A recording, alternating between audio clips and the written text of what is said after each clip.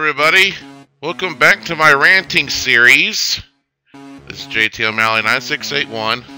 This is a ranting video about the Executive Order number 63 of 2020 by the Commonwealth of Virginia Office of the Governor. In the Order of Public Health Emergency 5, requirement to wear face covering while inside buildings. Now, I will say this from the beginning. I do wear a face mask when I go out to a grocery store or any place like that. I do it out of consideration to the community. But as far as this so-called pandemic, it has been proven time and time again that so many of the so-called coronavirus related deaths, the coronavirus had nothing to do with it. Why do you think they keep putting it on people who have died who didn't even have it in their systems? And anybody who tries to say the truth, the world tries to silence them. The doctors who have told the truth have been getting fired. The very first doctor who ever told the truth about anything was in China. He was Chinese. They put him in prison. He ended up dying, and they claimed that he died of the coronavirus. He didn't die from the coronavirus. He didn't have anything of that in his system. This is way too easy to spot. That those who want this world global government want to control all of the people of the world through fear. And the only people who can clearly see this are those who are true to the Lord Jesus Christ, like myself. And so that makes those of us who are true not to worry. There are those who do worry because they believe that there's something very strongly going on. Yes, there are symptoms of this virus, even though this virus is man-made. It's not natural. But they're the exact same symptoms as every single flu in the world, and many, many other illnesses. All you need is to have any trace of the coronavirus or any other symptoms prior to your death, and then that's all they had to use to prove that, oh, they died of coronavirus. You know what? There have been recent shootings where people have died from these recent shootings. And you know what they're trying to do? And people are gullible enough to believe it. Oh, they all died of coronavirus. No, they all died of gunshot wounds. This is ridiculous. Now, this new executive order by someone who shouldn't even be in office, Commonwealth of Virginia, which there's no such thing anymore because the Commonwealth doesn't help people. That's what Commonwealth's supposed to do, is help people, not control them. Continues to respond to COVID-19 pandemic. Measures undertaken over the blah blah blah blah blah slowed the spread of the virus. However, its transmission continues to threaten the communities. If it's been slowed, how is it still? That doesn't make any sense to me. As we open, we should become even more vigilant. Look at this. Studies of the virus show that a substantial number of individuals with coronavirus are asymptomatic. In addition, individuals who contract the virus may still transmit the virus to others before ever showing symptoms. That can happen. It can happen with so many other illnesses before you even realize you even have them. So that can be very possible. Therefore, someone with no symptoms could spread by speaking, coughing, or sneezing. As more people venture back to business, employees are put in a vulnerable position when they come in without face covering. Well, we need to have better face coverings than the ones that we have right now because it actually does become difficult to breathe in them. And my face gets hot very fast in those masks. So I can't wear mine for very long. We must make sure workers are safe. Face coverings can help stop the spread. It can. Face coverings may not. Remember, it is very possible for there to be a leak in your face mask. even if your face mask is 100% intact. This is why the Centers for Disease Control and Prevention recommends wearing cloth face coverings, even those made from household items or common materials in a public setting. Strongly urged to wear them when leaving their homes. But as to indoor settings to which the public has access, mere encouragement is not enough. Therefore, by virtue of authority, blah blah blah blah blah blah blah blah, everyone aged 10 and over who enter or exit, traveling through, spending time in blah blah blah blah blah must have their mouths and nose covered. Personal care and personal grooming, including but not limited to beauty salons, barbershops, spas, massage centers, tanning salons, blah blah blah blah blah. Brick and mortar retail, both essential and non-essentials. Food and beverage establishments, including but not limited to restaurants, dining, food courts, breweries, microbreweries, blah blah blah blah blah blah blah. Entertainment or reaction businesses, including but not limited to the tracks, historic horse racing facilities, theaters, performing arts, all this other kind of stuff. You people can pause the video at your leisure and read all this. Train stations, bus stations, well, you know, all that's pretty obvious, as well as waiting and congregating areas associated with boarding public transportation. This requirement shall not apply in any area under federal jurisdiction or control. Why is it the federal doesn't have to do this, but the public does? The federal does not run the public. Completely against the Constitution right here. Completely against the Constitution. I hope somebody in Virginia gets the governor to watch this video, because this is BS right here. Any other indoor place shared by groups of people who are in close proximity to each other. This reaction does not apply to persons while inside their residence or the personal residence of another. Okay, I'll give it for that one right there. That's fair enough. Face coverings may be removed to participate in a religious ritual. See, now that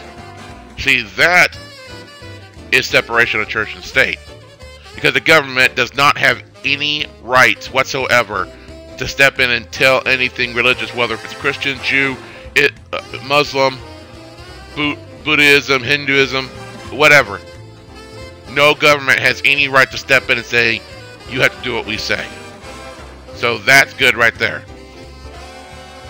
State or local government buildings when accessed for the purpose of serving public services, with the exception of students in daycare centers or participating in in-person classes in kindergarten, 12 education, or institutions of higher education. So they would let kindergartners through 12th grade, seniors in high school, and higher education go without face masks. With everything else that has been being said here, they're letting all students go without face masks. Even though I don't believe anybody needs to wear a face mask unless if they are actually vulnerable because of their health or whatever, that can make them even more vulnerable as a result. But yet, students don't have to wear masks. That's a contradiction right there. Alright, face coverings required employees of essential retail business. All employees of these kind of businesses shall wear a face covering whenever working in customer-facing areas. Well, that's because you have to actually look at people face to face, and you might have to be somewhat close in a way, even though there may be something separating you. So, okay, I can understand that. Enforcement. Virginia Department of Health shall have authority to enforce this order. Any willful violation or refusal or failure or neglect to comply, punishable by misdemeanor, court for violation of the order, No minor shall be subject to criminal penalty for failure to wear a face covering. And of course, failure and refusal are two different things.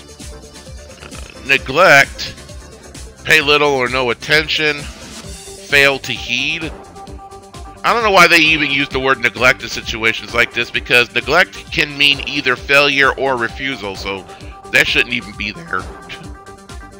Adults accompanying minors should use the adult's best judgment with respect to placing face coverings on a minor between the ages of 2 through 9 while inside a public area.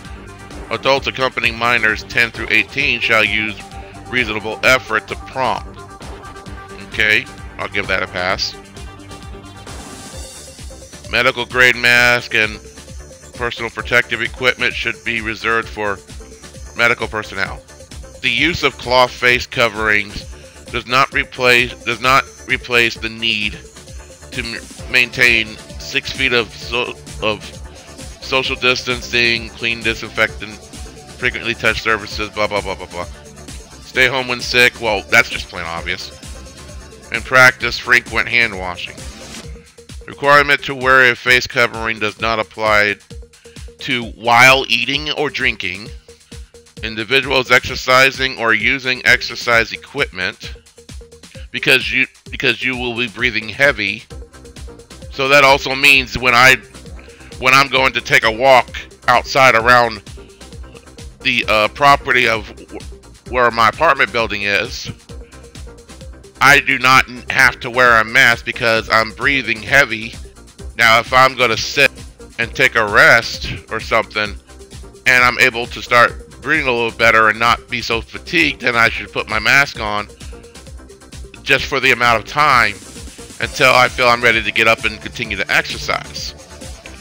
But as far as actually exercising, I do not have to wear the mask while I'm doing that. Well, that's a good thing then. Any person who has trouble breathing, unconscious, also who's pretty much unable to breathe with the mask, that's pretty much what that means. That's pretty much what they're saying with this. Or otherwise unable to remove the face covering without assistance. People like that, like someone who has autism or something, does not necessarily need to wear the mask. I mean, you can have them wear it, but you can also set the mask up in a way to where you can easily take it off and where they can easily take it off and put it on and actually be able to breathe. But even then, face masks are not 100% because there are still chinks where air can still get in and out. More exceptions: any person seeking to communicate with the hearing impaired, for which the mouth needs to be visible, or like someone who is like so hard of hearing with such a bad hearing loss or is pretty much deaf, they need to be able to read lips, and you may need to get close, or otherwise they may not be able to understand you. When temporary removal of face covering, it is necessary to secure government or medical services, and people with health conditions that prohibit wearing face covering. Nothing in this order shall require the use of face covering by any person from whom doing so would be contrary to their health, blah blah blah. Well, I have to give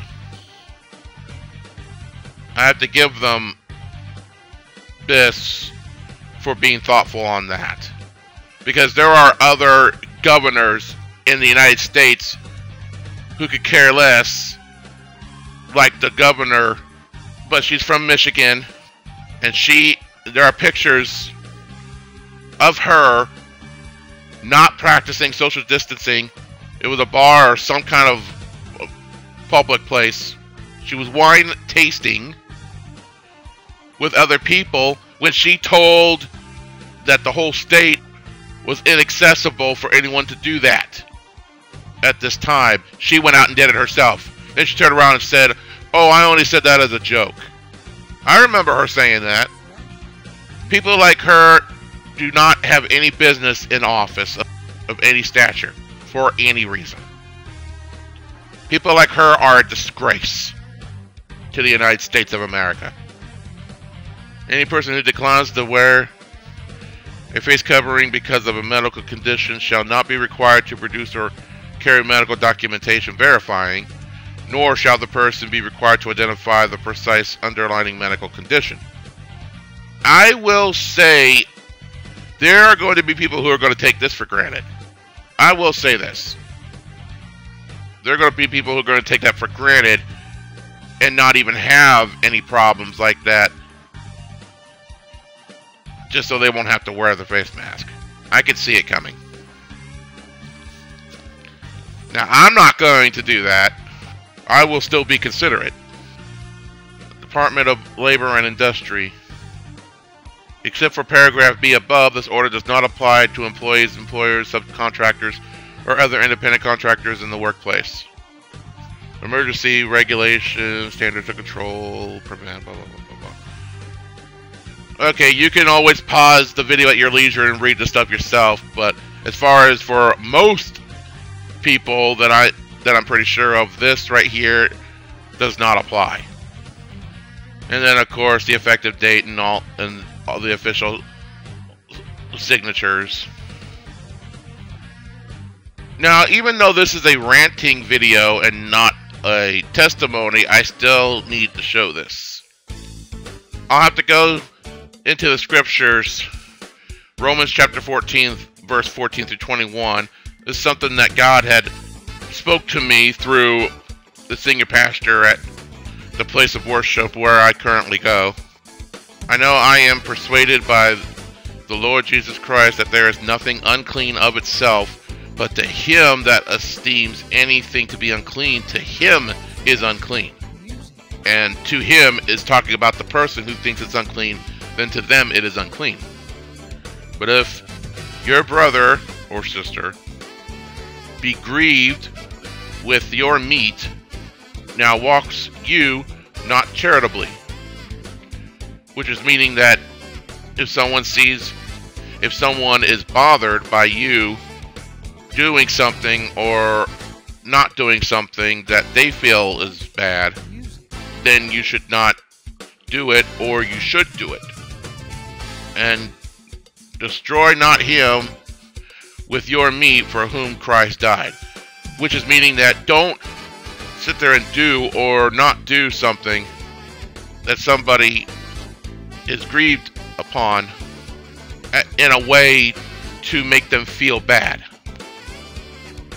To purposely make them feel bad, or, you know, whatever the case, because Christ died for those people just the same as Christ died for you. It is not saying, however, that if you're doing stuff that God says is right, to not do it because people are grieved by it. That's when you need to stand up for what God told you to do, and even show them, if you're able, of why you are doing it, even if they do not agree with it. See, this scripture is not saying that if people think you shouldn't, just say for example, spread the gospel because to them the gospel is false. Well, God said spread the gospel. So if they don't want to hear the gospel, then you do not have to spread the gospel to them. They do not have to listen.